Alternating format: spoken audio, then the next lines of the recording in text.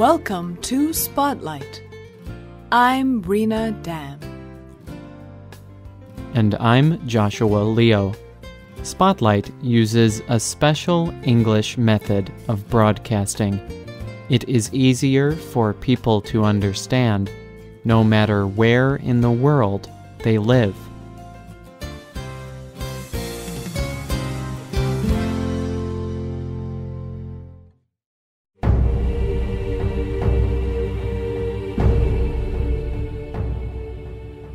Scheherazade had a problem.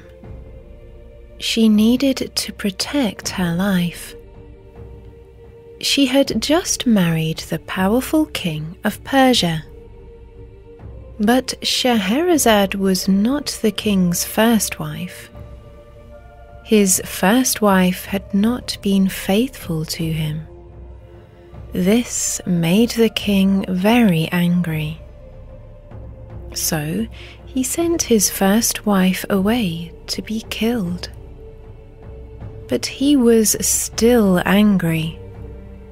Every day, the king married a new wife, and the next morning, he would send her away to be killed.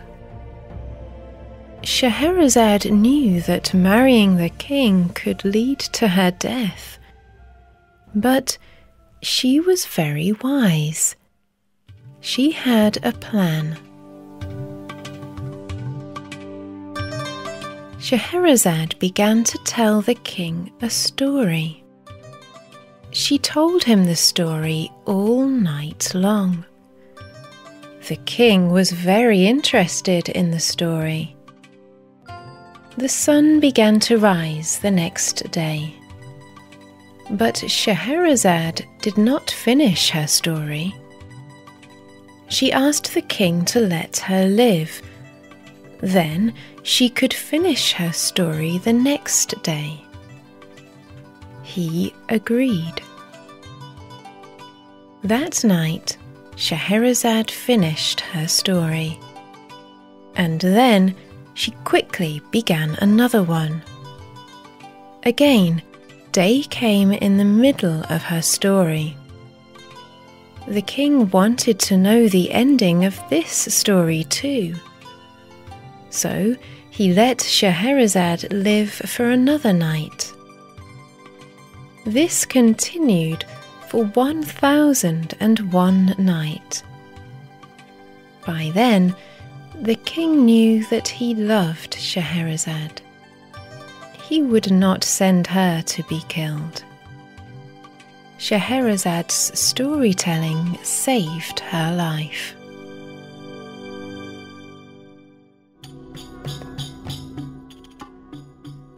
This famous story is called 1001 Nights. It shows that a good storyteller, like Scheherazade, can have great power. She can influence individuals and the community. Today's spotlight is on storytellers.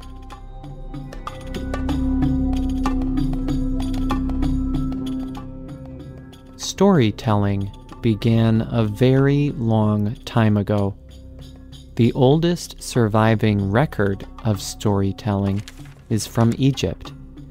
It is a famous document called the Westcar Papyrus. Most of the stories include magic events. Ancient Egyptians believed that some people had special powers.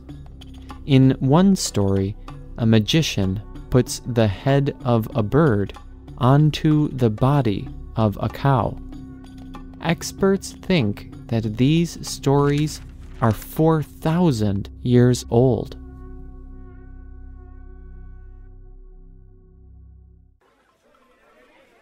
People told the first stories orally.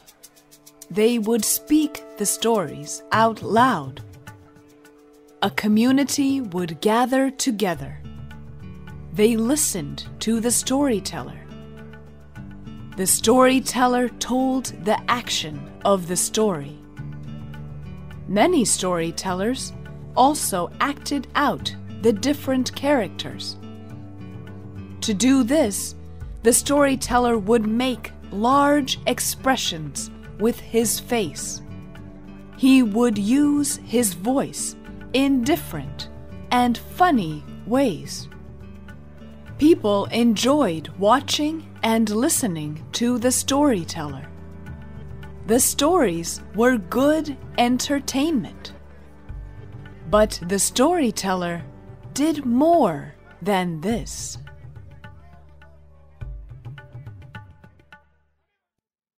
Tawenahake is from the Mohawk tribe of North America.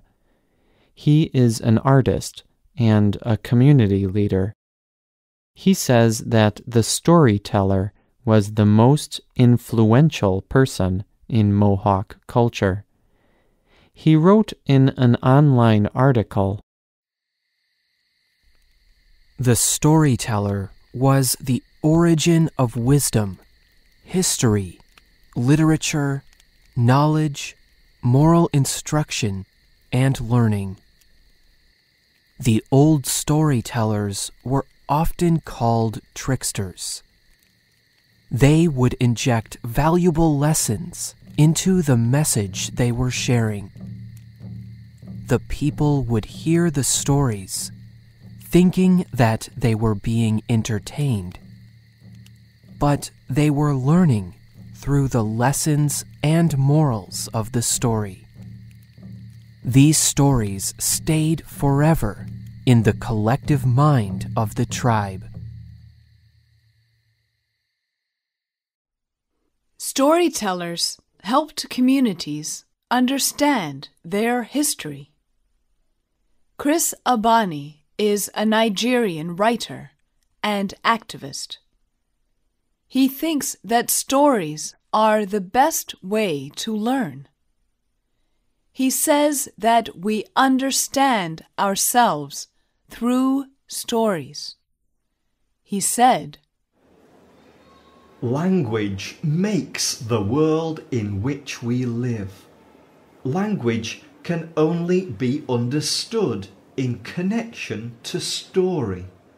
Everything, all of this is story. It is important to remember that.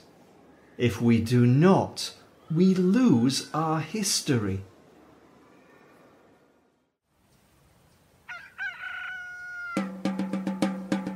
In West Africa, the community learned their history from a storyteller called a griot. Usually, each village would have one griot. At the end of the day, the griot would call people to come hear a story. Children and adults would gather around to listen. The griot often beat on a drum or played another musical instrument. Griots told stories about tribal history, such as wars and famous events. They also told stories about village events, such as births or marriages. Some of the griots' stories were about made-up characters. Through these stories, the griot taught people good moral values.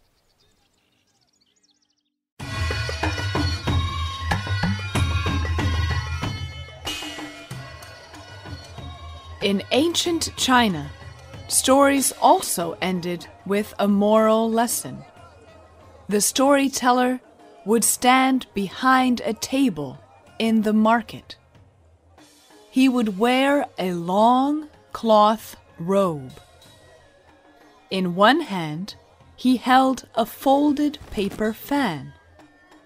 When he opened the fan, it was big enough to cover his face. In the other hand, he held a gavel, like a judge in a court. He hit this wooden tool on the table to mark important parts of the story. Chinese storytellers often used music and poems in their stories. Like the Mohawk storyteller, they used humor to teach people good lessons.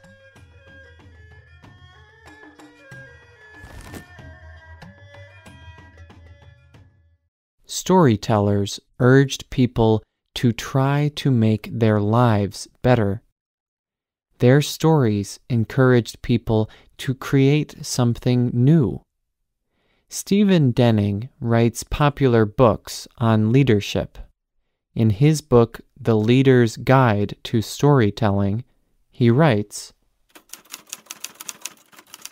"Story produces creativity. A story encourages us to bring new things into the world. It moves us forward and backward. It makes us do new things, but we must also look back to history." Over time, people began to record their stories in writing.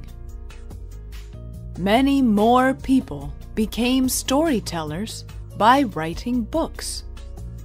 Some people wrote down old stories, such as the story of Scheherazade and 1001 Nights.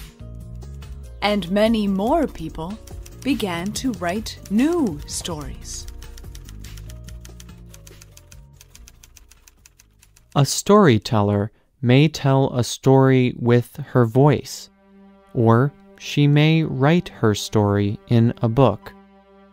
Either way, storytelling is an important part of human history. Storytellers have had a large influence in every culture, and they probably will continue to do so. Writer Steve Denning says, "Hearing a powerful story makes the listener feel more alive. So listening to a story turns it into a living thing. The seeming aliveness of the story makes listeners want to pass it on."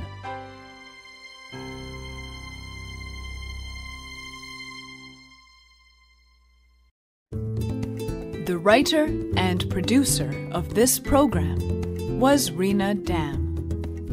The voices you heard were from the United States and the United Kingdom. All quotes were adapted for this program and voiced by Spotlight. You can listen to this program again and read it on the internet at www.radioenglish.net. This program is called Storytellers, Shaping History and Community. You can also leave your comments on our website, or you can email us at radio@radioenglish.net. You can also find us on Facebook. Just search for Spotlight Radio.